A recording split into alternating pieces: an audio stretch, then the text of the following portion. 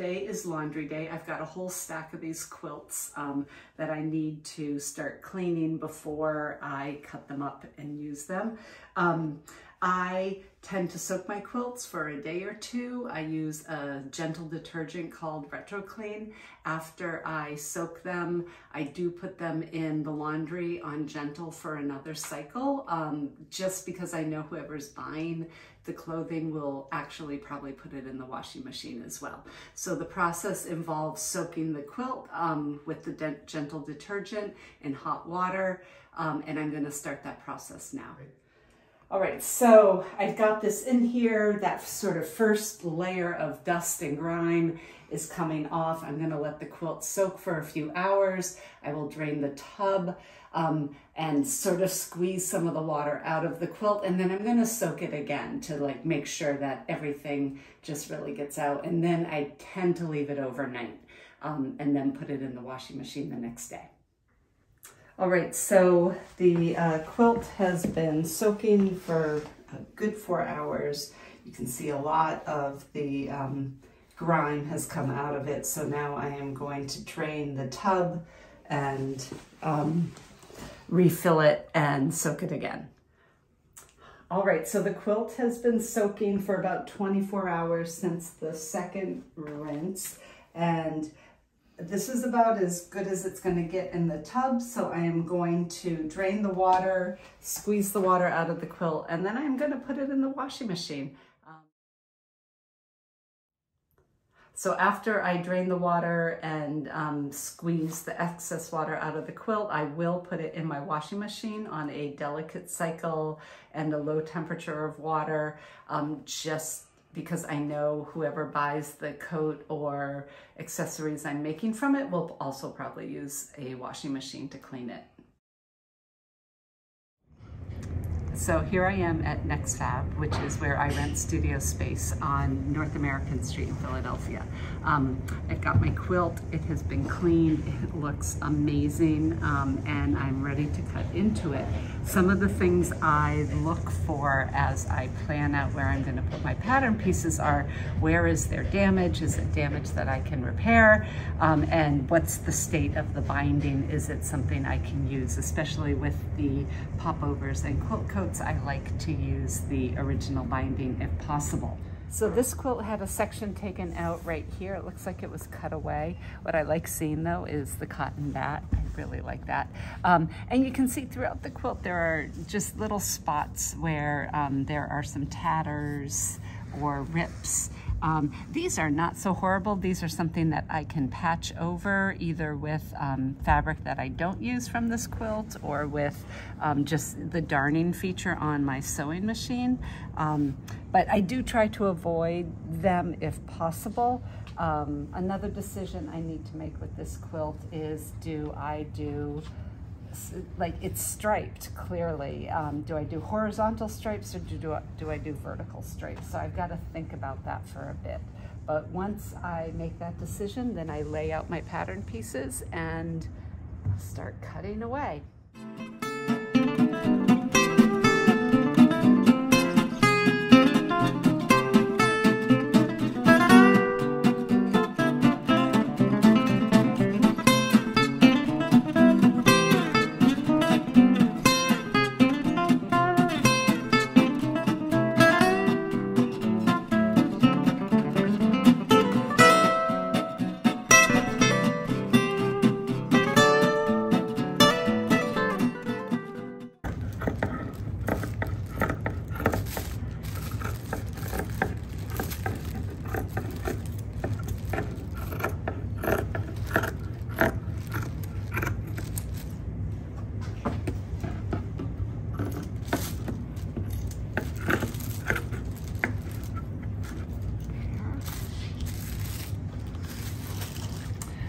So the front is ready, and now I will cut the back.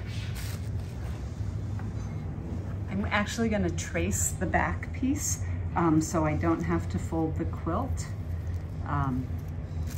It's not that I'm trying to be super accurate, it's just a little bit easier. And I I mark where the center is. This is a water-soluble pen, so when I'm done, when I wash the piece, the ink comes out.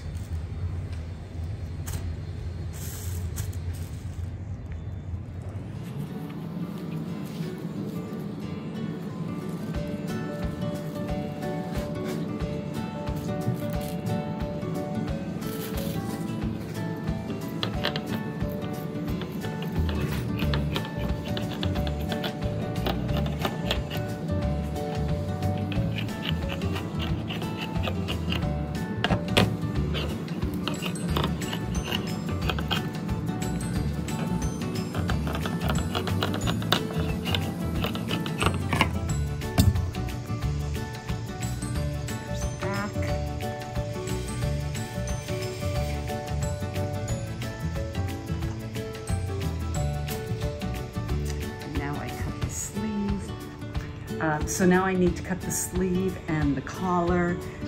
If the quilt has enough width, I'm usually lucky and can slide the sleeve in here, and woot, I am.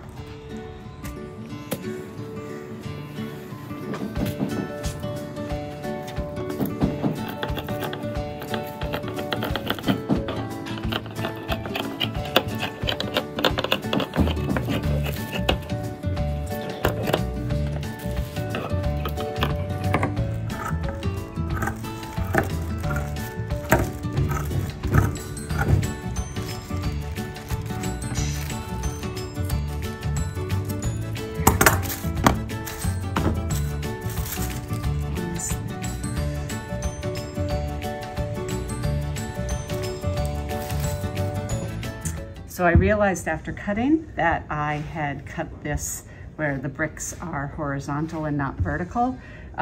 That's okay because this piece can get made into a maker caddy or something like that. So I am going to not use that and recut the sleeves so that they are vertical instead of horizontal.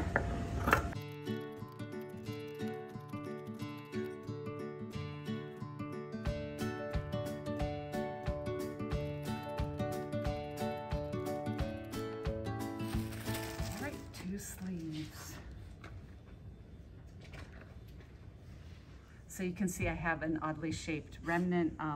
What I do next is make the collar, 2 patch pockets, and then any maker caddies or dot kits or anything like that. So there's quite a bit left over, so I think I can get a lot more out of this. So here is the finished jacket. You can see it has 2 patch pockets. The sleeve bricks are in the same direction as the body bricks. It's got a hang tag so it can hang nicely on a coat rack. And I'm going to hang it up because I've got a little bit of a show today at Next Fab in North Philly.